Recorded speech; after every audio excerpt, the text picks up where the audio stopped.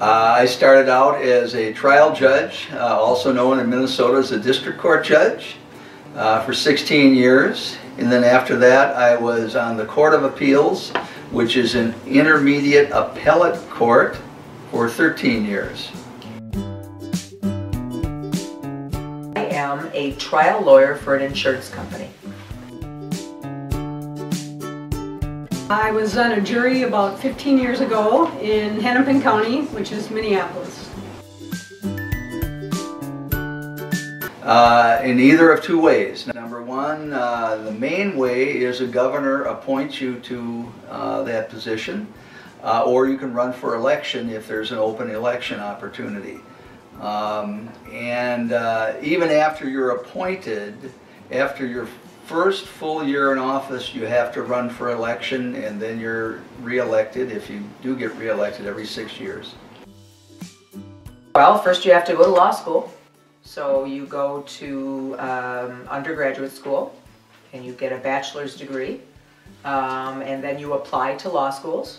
But before you apply to law schools, you take a test called the LSAT, and then you apply to law schools. Law school is 3 years long, and then you have to take the bar examination, which is a 2-day, 8-hour test. It's a random selection process where a pool of people that are registered drivers and registered voters are put into a list, and the court system has a computer program that randomly selects people to be part of a jury pool. Mail that said that I had jury duty told me when to report to the Hennepin County Government Center, and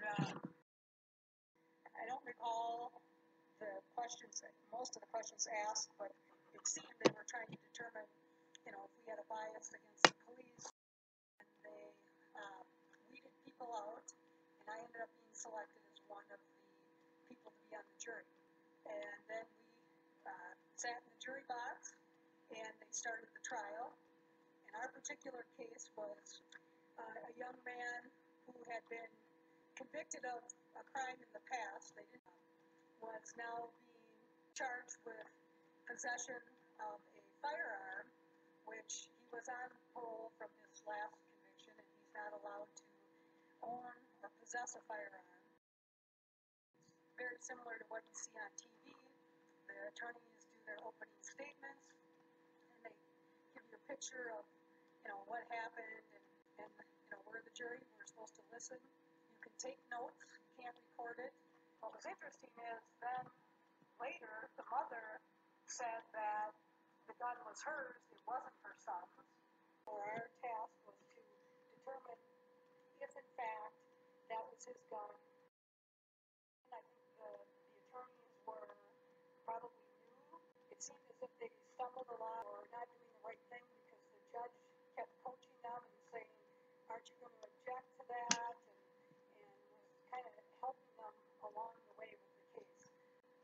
But anyway, so we got through the trial, then they put us in a room to deliberate, and the way it works is you elect a foreman, and they kind of represent the group, and they're the ones that present the bailiff with our verdict. Some people were very vocal, other people weren't.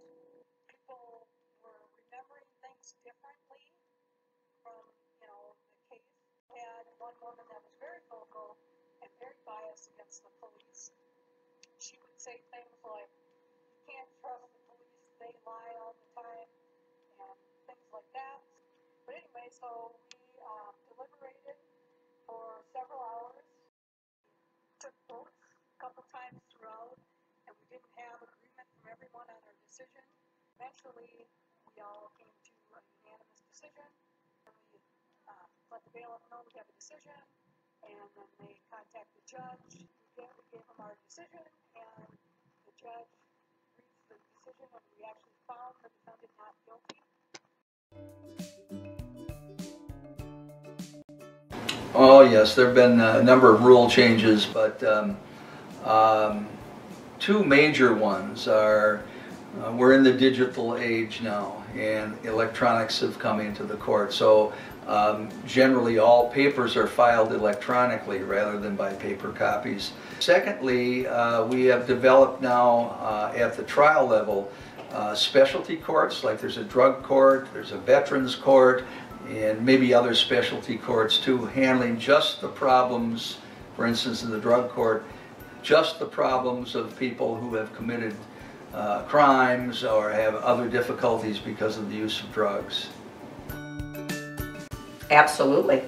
I've been practicing for 27 years, and the court rules, if you will, have changed many times. Our Supreme Court administers that in Minnesota.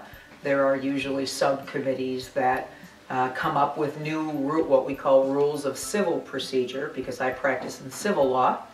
And oftentimes there are changes that are made, and they have hearings.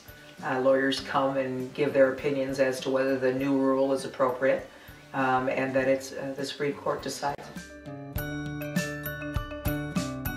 I think cases take too long to go to court.